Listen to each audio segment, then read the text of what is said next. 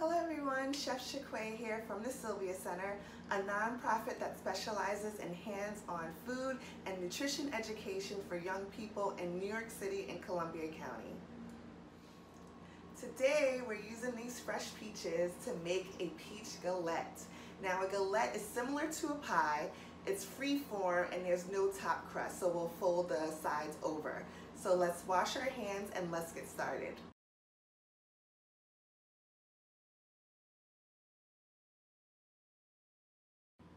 Here are our ingredients. So for the crust, we have butter, salt, all-purpose flour, whole wheat flour, and a dash of cane turbinado sugar. And then for the filling, we have, of course, our star of the show, the peaches, and our spices. So our spices are optional. We have nutmeg, cardamom, cinnamon, and ginger, and we'll use a little bit of the brown sugar in our filling as well, along with some flour. Here's our equipment. We have two bowls, one for our peach mixture and the other to make our dough for our crust, for our crostata or galette. We have a knife to cut our peaches, a microplane to grate our ginger, a sheet pan, and that's lined with a silk pat. If you don't have a silk pat, parchment paper will do just fine. And of course, our cutting board. So the first thing we're doing is starting the dough. I have the all-purpose flour, the whole wheat flour, brown sugar, and salt in our bowl.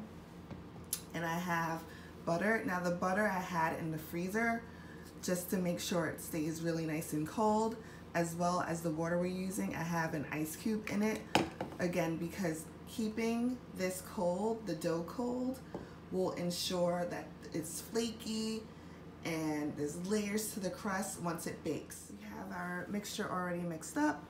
Now I'm just gonna cut butter into cubes.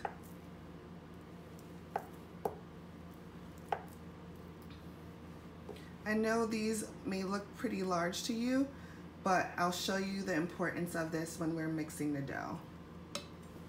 So just be careful.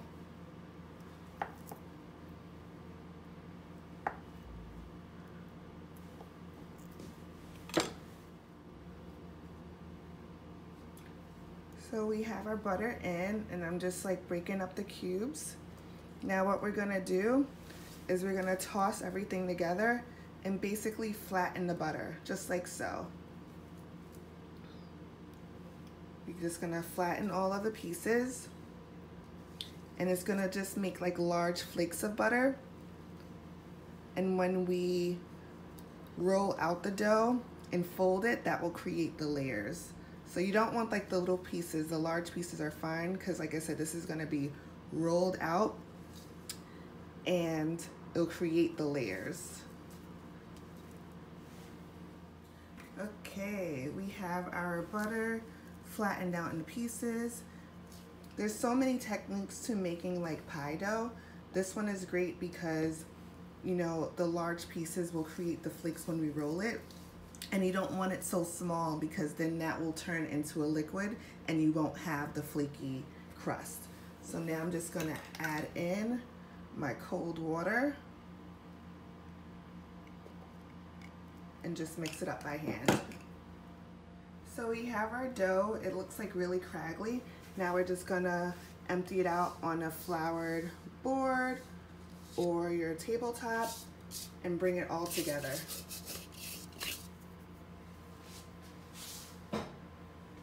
You don't want to handle it too much because, like I said, you don't want the butter to melt. We just want to bring it into a ball.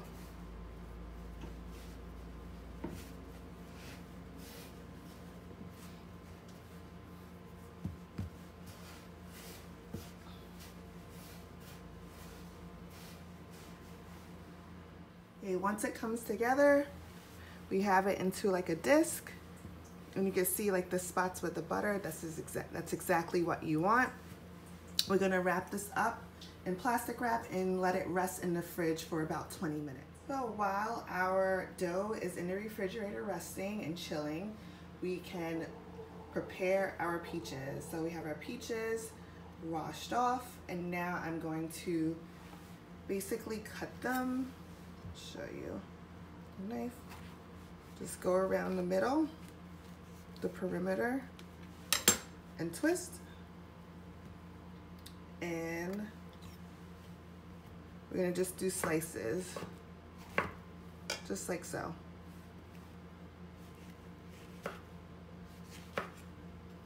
And then for the middle part, if you can't pull it out like that, oh, I could do it. Just make sure you get both, because you see the seed split in half, and that's it. So we're just gonna make all of these peaches into slices and put them in our bowl.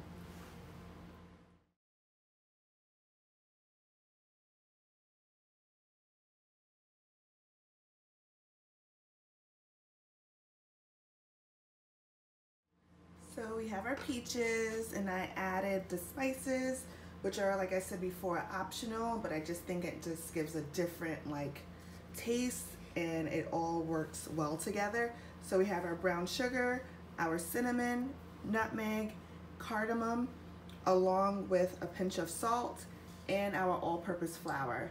And you're probably thinking, why do we have all-purpose flour? What this does is, as the peaches are cooking, it's going to release juice, so the all-purpose flour is there to help thicken up the juices. Now I'm just gonna grate in my ginger, and we could toss everything together. Now here's our dough that's been in the refrigerator, and like we see the little butter pieces, and that's great. So now I'm just gonna roll it out to about a 9-inch circle.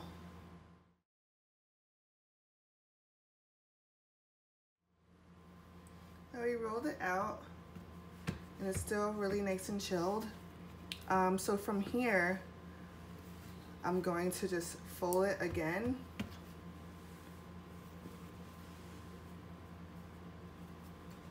Into another disc and roll this out. And doing this will just make the layers in the crust.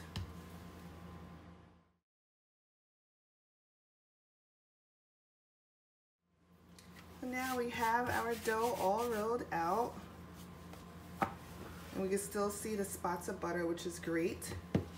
Now we're just going to transfer this onto our sheet pan that has the soap pat on it.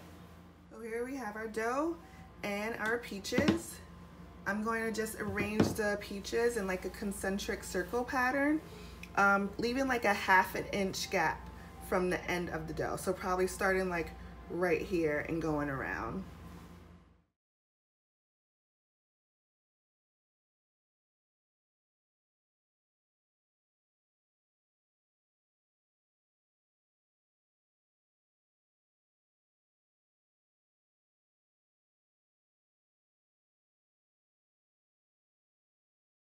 So I just stuffed in the peaches where I can, the rest of them, and now we're just gonna fold over the crust on top.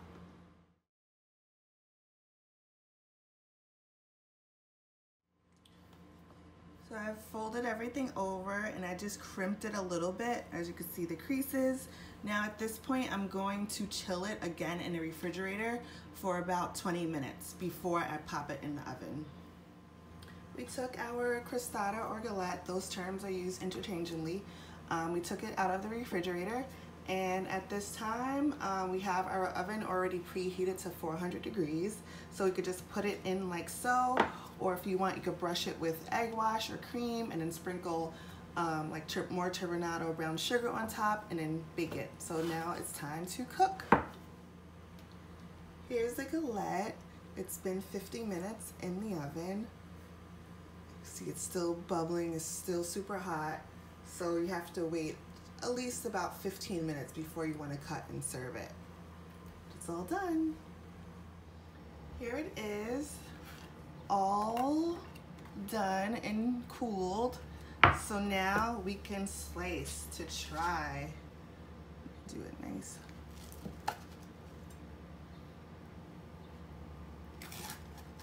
Okay, here we go.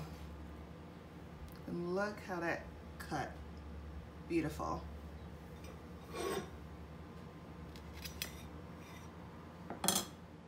Okay, now it's time to try our peach galette or crostata.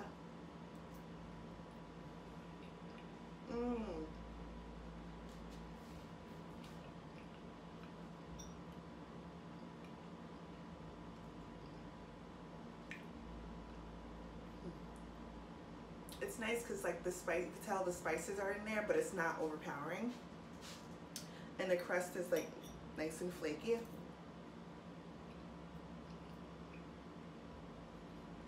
It's delicious. This is like perfect for this time of year for peach season.